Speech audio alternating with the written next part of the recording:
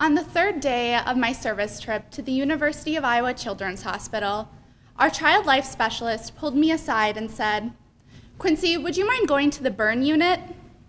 I think that my face showed a little too plainly the emotions I felt about that. I'm not someone who is a medical person at all. I'm not pre-med for a reason, but our child life specialist comforted me and she said, "Don't worry. There's just a little girl up there that really needs someone to play with. Her name is Aaliyah, and you'll know her when you see her."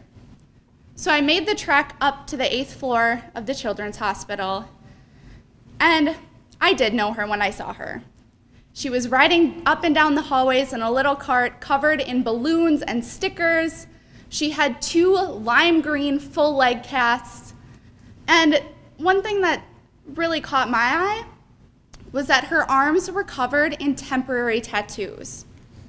There was Dora the Explorer, there was Phineas and Ferb, there were unicorns. There was not much space left on those little arms. So I had to ask her, I'm like, "Aaliyah, where'd you get all those cool tattoos?" And she said, "Every time I take a step, I get a tattoo." This little girl hadn't even started grade school yet, and she was learning to walk for the 2nd time. So shortly afterwards, her nurse came up to me and asked me, "Quincy, would you mind helping me? Aaliyah needs to walk a little bit today." So I got to stand next to her and hold her hand as she took some of her first steps in a few months down the hallway. She was in a lot of pain, she was crying, but then she got her temporary tattoo. She picked Phineas from Phineas and Ferb. I think it was her 3rd one on her arm. There was another little boy during our week that really made an impact on our service as well. We met him our first night at the Ronald McDonald House, and he asked us to help him build a train set.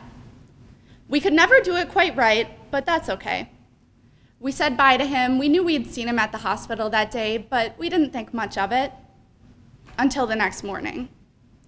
The next morning, we walked into 2JCP, the pediatric unit, and all of a sudden we heard, guys, come play with me, let's play tag." And there was little Hayden running after us and grabbing our hands. This became the chorus every morning that we walked into 2JCP. He would grab Ian's hand, his favorite volunteer, and drag him to the playroom, or chase him up and down the hallways playing tag. Once he got to the playroom, he would grab every single toy.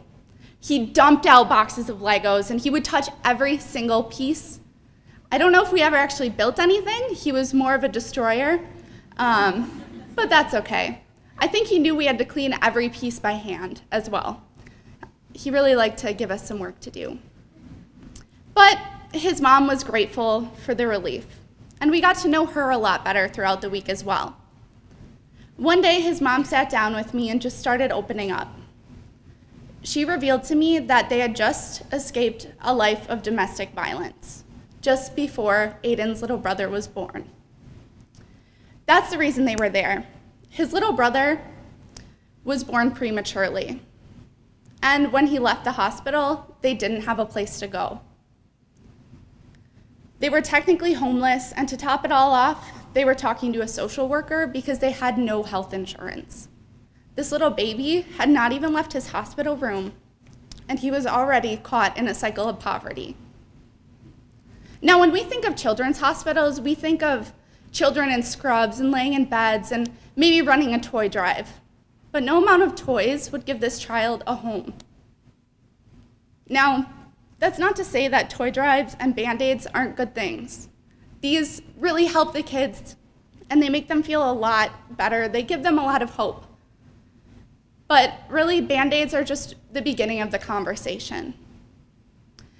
After you give someone a toy, it's important to sit down and listen to them. You can't really know service until you're walking with them and hearing their stories. Thank you.